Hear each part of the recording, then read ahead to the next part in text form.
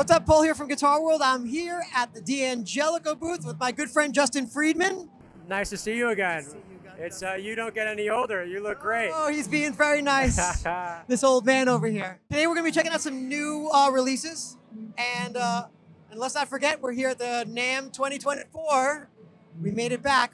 We're surviving. We're here. We're standing upright. I mean, there's more people here than I could imagine, which is amazing. I love it.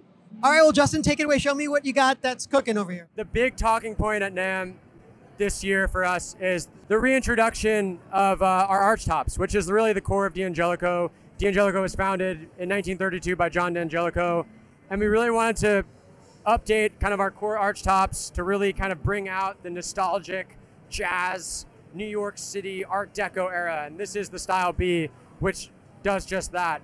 Probably the coolest thing people notice about this guitar that's different is this D-Armand pickup, which is one of the vintage single coil floating pickups that players would have modified an old D'Angelico with, and it just has a great old school tone that really replicates the sound of the chamber on the inside. 17-inch wide, ebony fingerboard for the first time, a beautiful throwback style headstock, a Macassar wood headplate. Yep.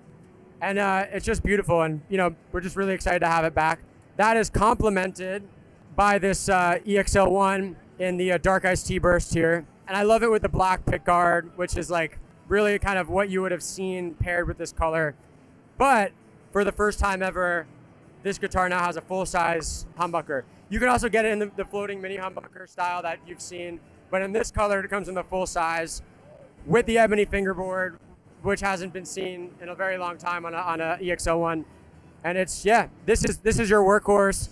You're gonna have a lot more kind of feedback resistance with that full-size humbucker, that George Benson, Wes Montgomery kind of tone. Grover Imperial's on there, just absolutely great. Binding all over the place. You can never have enough of it, and it's beautiful. This is a more modern design, our XLSS Soho, which we designed with jazz guitar legend Mark Whitfield. What's cool is you might think it's a semi-hollow, but it's actually fully hollow on the inside. You get the floating pickup, which you would traditionally see on a more full-size arch top. So you get that kind of punch, that kind of acoustic-like tone that people love. Ebony fingerboard, comfortable on stage, like light. You can see how you're holding it. It's barely any weight on the thing, and it's a more kind of boutique design, but now kind of available in our XL series, and people cannot be more stoked on it. And then new for our Premier series, this is our Premier DC, just a classic double humbucker. These are Supro bolt buckers. We designed, this is kind of an old design that we've had with Supro. We've refined it for this guitar. Really, really nice update from kind of the existing Premier DC that's been around a long time. The black pickguard now has the wooden ebony knobs, which is beautiful. I believe it's a Pal Faro board on there. It's great. Well, there you have it. The new lineup for D'Angelico. Definitely check it out. See you guys.